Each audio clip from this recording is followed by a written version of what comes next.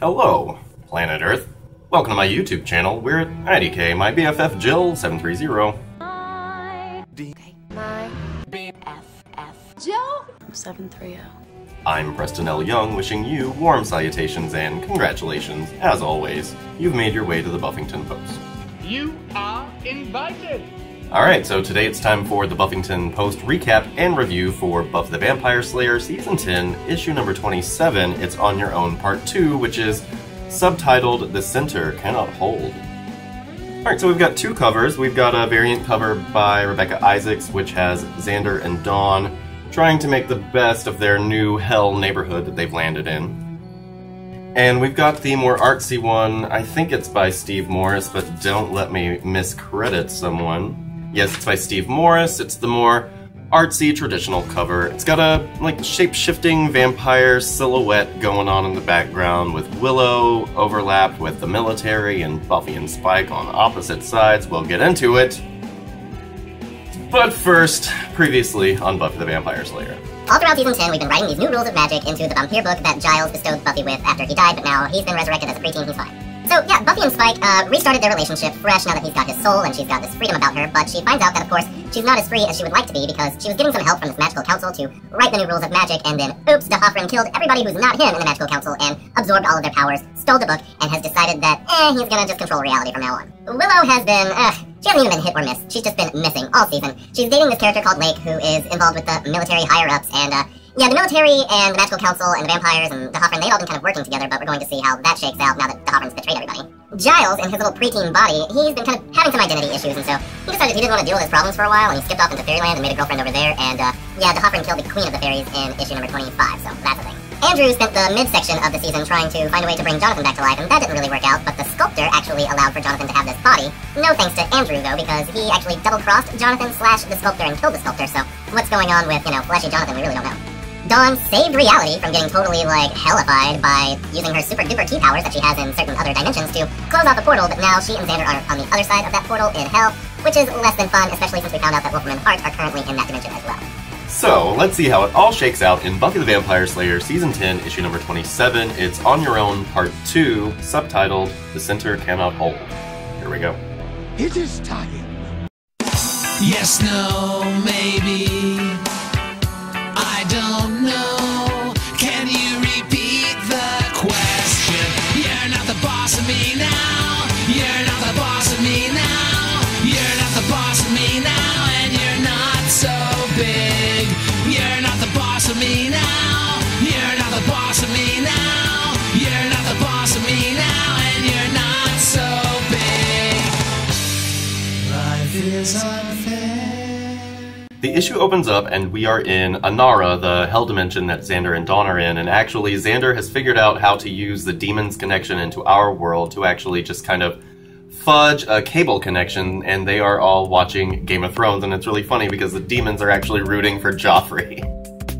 Dawn talks about how happy he's made the demons and how the demons are trying to make her happy. They're literally worshipping her, and Xander's gone out of his way to try and make her happy, but she misses being home. She misses Buffy and Willow and school and all that good stuff, and there are all these different ways that they could go home, but Xander's like, yeah, we shouldn't go through those portals because Willow said if we leave here, it'll be nearly impossible to find our way back, so let's just sit tight.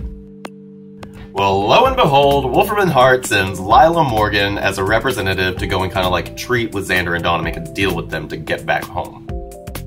Lilah says, yeah girl, all you have to do is close off a few portals, open a few portals here, let us have a little bit of access to that book that your sister has where she's rewriting reality, and we'll totally call it even, and you'll be home. So Xander and Dawn aren't going to have any of that, but now they have the problem of Wolfram and Hart being kind of their next-door neighbors, which is a problem.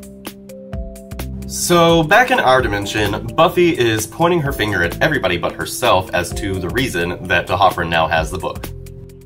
Now, it will take D'Hoffryn a little bit of time to unravel the spells that Willow put on it to protect it, but, Willow's not going to sit here and take Buffy's blame. She's saying, look, you are the reason that we had the Magical Council helping us write the book, because you didn't want to go through with your responsibilities, so why don't you own up to what you've done here too, Buff? But Buffy's not hearing any of it. She says, you, Willow, and you, Giles, have just been doing whatever you want to do with your new love interest. You've been totally, not focused on what's going on. But Giles isn't going to hear it.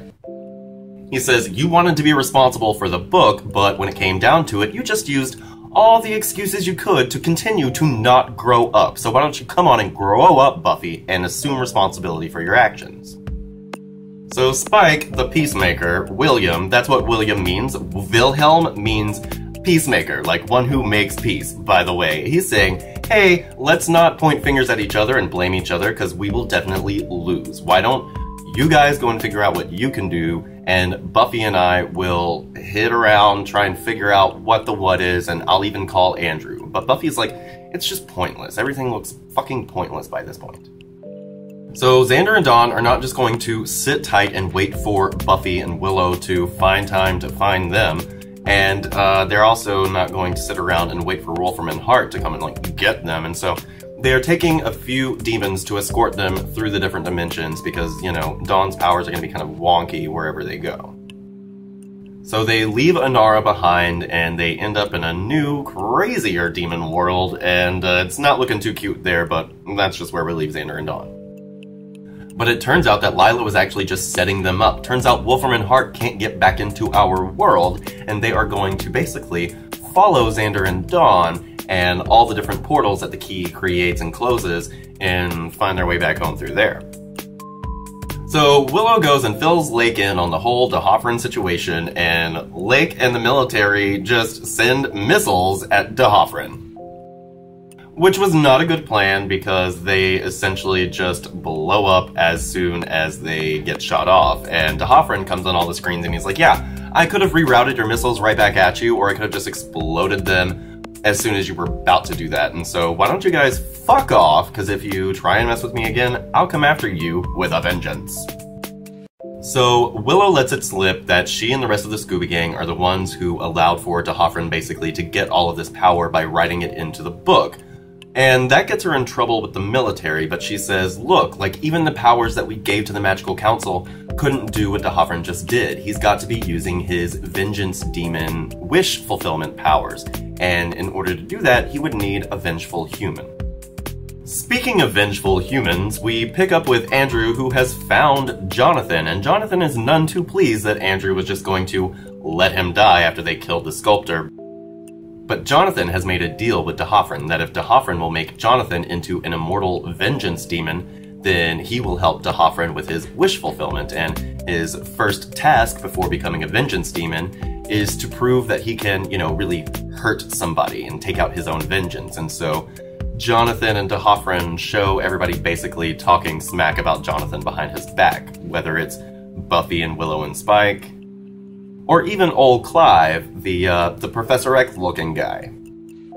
So Andrew is feeling like total shit about himself, and D'Hoffryn's like, yes girl, yes, that's how we do it in the Vengeance Clan.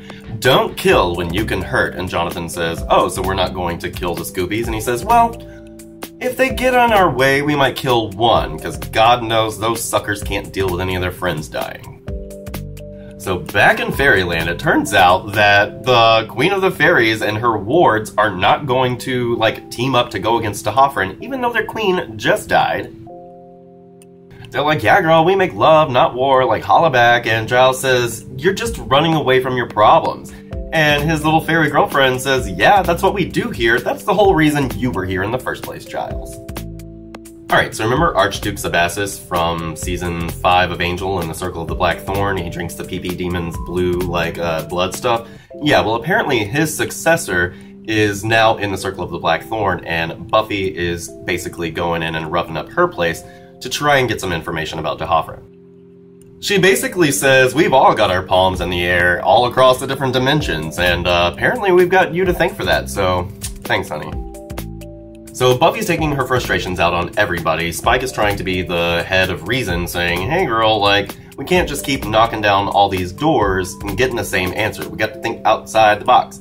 And Buffy just rounds on him and she says, oh, you just want to give up, huh? You just want to give up? Well, maybe we should call Angel back, because Angel's not the type to want to give up.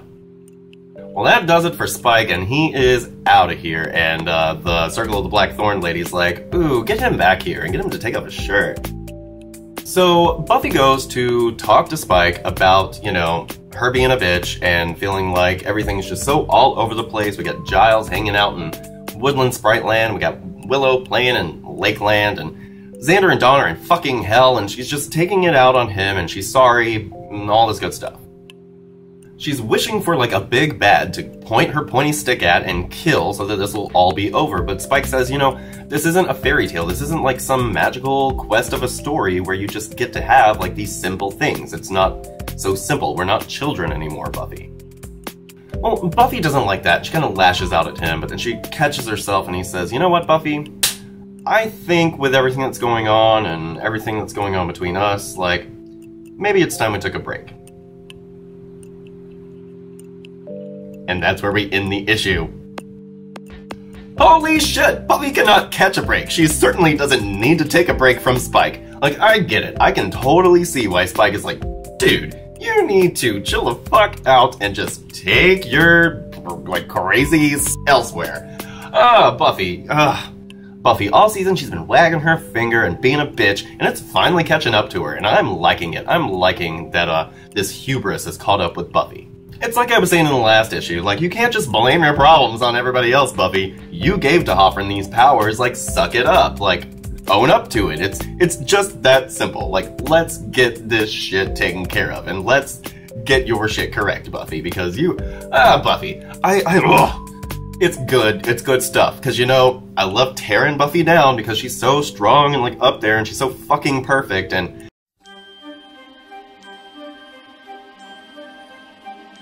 We will return for the second half of Days of Our Lives in just a moment.